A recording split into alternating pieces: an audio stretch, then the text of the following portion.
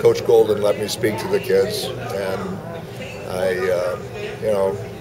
I had a great opportunity when I came here as a football player from high school, and I tried to convey that to the youngsters out there yesterday. What a great opportunity they have for an education, and also for an opportunity possibly to get into pro football.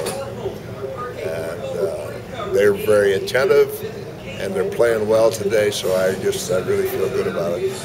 What do you think about Coach Golden? What were your thoughts on meeting him? Well, I've watched the U on television so far this fall, and watched him on the sideline, but meeting him was a treat. I thought he's got a lot of energy. He knows what he's doing, and he's got his players at his heart, and he's going to be very good here.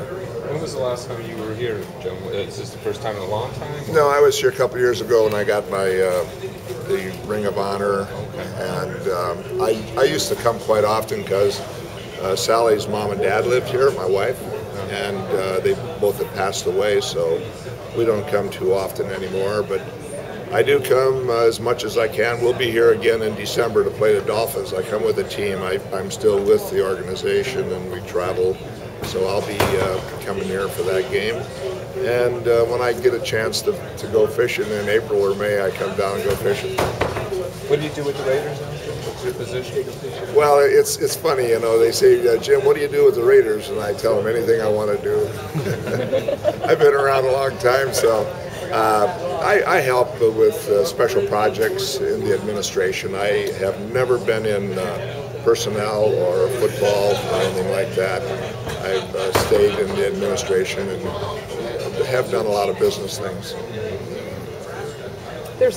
Have you talked to Marcus Van Dyke? Yes, I've seen him in the locker room out there, and when we get any hurricanes with our team, they seek me out and they want to see what I look like and who I am, and it's kind of cool.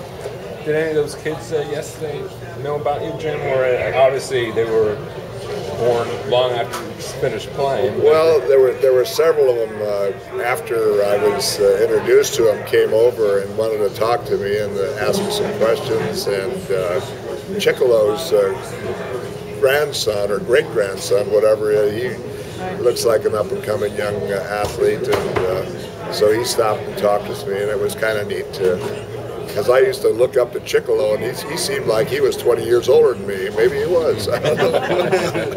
Jim, one of the things that you were known for is the knees and your physical condition.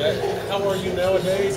I was known for more than that. I used to knock people down. I know that, Jim. I know. But was it worth it? I mean, the toll. You'd still do.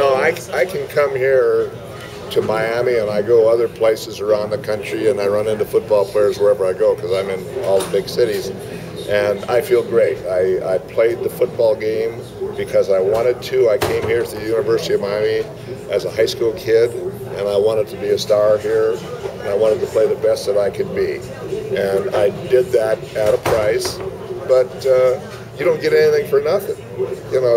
If you're not willing to put it on the line, get the hell out. Get off the line, and that's the way I feel, and I paid the price, but I'm still happy. I see Mr. Pope there, and I haven't seen him in 100 years, so how are you, sir? Good to see you, Jim. Good. And what's better? I can run into some old friends, and also be with a lot of good people. Football's been good for me. How much do you keep up with UN? What do you think? They're 4-4 right now, and the investigation, Al Golden coming in for the first year. Are they on target, or what do you think about where they are right now? Well, I think they're on target. I think Coach Golden is going to be doing a good job here. You can't have distractions, and that thing that happened early in the year was a tremendous distraction for this team with the suspensions of some of the athletes and everything. It was unfortunate, but I think they're going to get over that now, and Coach Golden is going to take them, and we're going to be very happy around Miami, I'll guarantee you. Thank you. Thanks so much, Jim. Appreciate the time.